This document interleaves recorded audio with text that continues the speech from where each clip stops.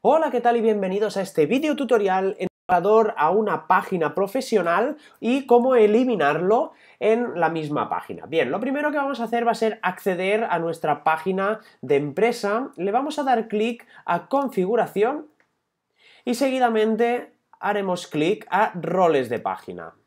Bien, aquí vamos a tener distintas opciones de qué permisos dar a ese usuario. Bien, aquí vamos a asignar el nombre del usuario o vamos a elegir el correo electrónico de ese usuario y aquí vamos a seleccionar cuál va a ser el rol que va a poder tener este usuario.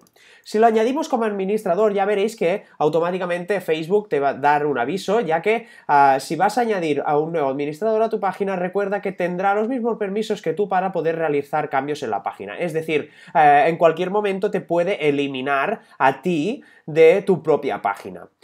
Si le damos clic a editor, pues bueno, aquí nos va a poner todas las descripciones de cada uno de estos roles que le vamos a poder dar a cada uno de los colaboradores o de los administradores que queremos añadir a nuestra página.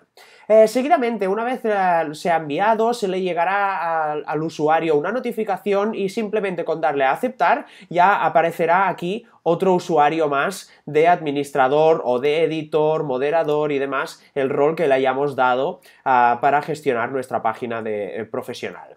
Bien, para eliminarlo, en el caso que quisiéramos eliminar, le vamos a dar clic a editar encima de el nombre de la persona que queramos eliminar y le vamos a dar a eliminar. Ya está, simplemente eso. Nos pedirá aceptar, le damos a aceptar y ya está. En este caso, como estoy yo solo, no puedo eliminarme porque, bueno, soy el administrador de mi propia página de Facebook. Así que sin más, esto es todo y nos vemos en el siguiente vídeo tutorial. ¡Hasta luego!